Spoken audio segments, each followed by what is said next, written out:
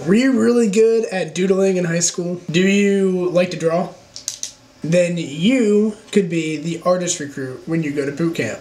Each platoon chooses one recruit to be their artist recruit, and you'll take time out of your day to design things like your flag during rifle range week, or your drill instructor's present, which is a cover holder.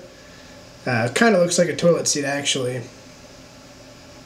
but whatever. Can I draw? Well, I can draw bears, pigs, and lifelike man-bear pigs. I am super duper cereal. But my friend McKelvey can draw.